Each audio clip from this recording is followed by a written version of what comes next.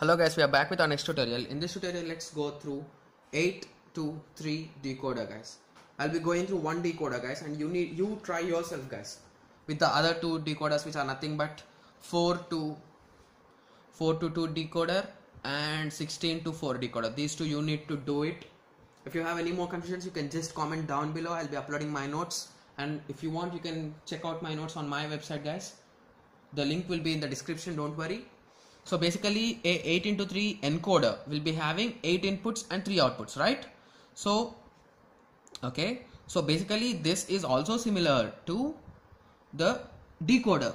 In decoder we used to have in diagonal ones, right? So it is also similarly we'll be having in diagonals ones, and XYZ will be nothing but the values of all the possible combinations which we have discussed in our tutorials. In the previous tutorial I think I have just discussed them.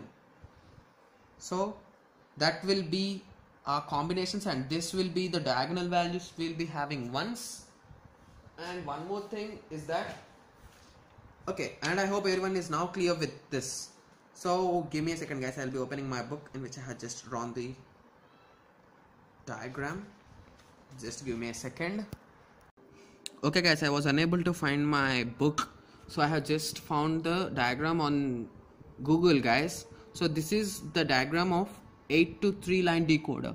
See, here we are having 8 inputs and we got only 3 outputs. Okay guys, so that is nothing but we can just directly connect. Each will be having how many inputs? 3 to 4 inputs. Each XYZ will be having 3 to 4 inputs. So we can directly connect them. So now I hope everyone is now clear with encoders. So similarly you can just write the steps that how we have just wrote previously for everything. So I hope everyone is now clear with these topics. Just give me a second. Okay, so now I hope everyone is now clear with all the topics that we have discussed about encoders. So similarly try for 4 into 2 encoder, and also try for 8 to 3 and 16 to 4 encoders.